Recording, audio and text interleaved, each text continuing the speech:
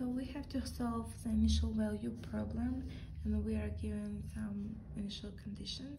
So we're going to start with writing auxiliary equation, which is going to be m cubed plus 3m squared minus 4 equals to 0, and we can write it as m minus 1 times m plus 2 squared equals to 0.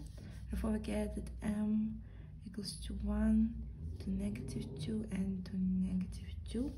Therefore solution gonna be c sub 1 times e to the power of t plus c sub 2 plus t times c sub 3 and times e to the power of negative 2t.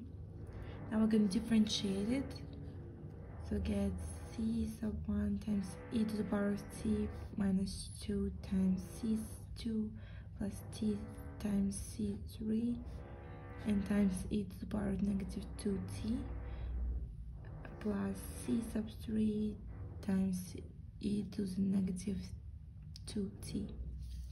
Now we're going to differentiate it again, and I get c sub 1 e to the t minus 4 times c2 plus t times c3 times e to the power of negative 2t plus c sub 3 times e to the power of negative 2t and minus 2 times c3 times e to the power of negative 2t.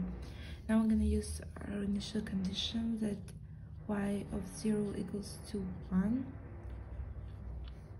Therefore, we substitute t with 0 in our first equation. So that's gonna be c1 plus c2 plus 0 equals to 1. Therefore, c1 plus c2 equals to 1. Then we're gonna use second condition that y prime of 0 equals to 0. So we substitute in second equation t with 0, and we get c1 minus 2 times c2 plus 0 and plus c3 equals to 0. Therefore c1 minus 2c2 plus c3 equals to 0. And the last one, y double prime of 0 equals to 1/2. Therefore we get c1 minus 4c2 plus c3 minus 2c3 equals to 1/2. Therefore c1 minus 4c2 minus c3 equals to 1/2. So now we're going to solve the equations that c1 plus c2 equals to 1, c1 minus 2c2 plus c3 equals to 0, and c1 minus 4c2 minus c3 equals to 1/2. And we get that c1 equals to 19 or 16, c sub 2 equals to negative 3 or 16, and c sub 3 equals to 23 or 16.